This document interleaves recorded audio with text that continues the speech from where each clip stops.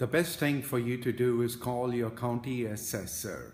In Santa Clara County, the way it all works out is the county finds out from you what was the cost to build per square foot, cost of permits, and then what they do is they factor out what's a reasonable cost to build by themselves, and based on that they assign a value to the remodel and assess a property tax.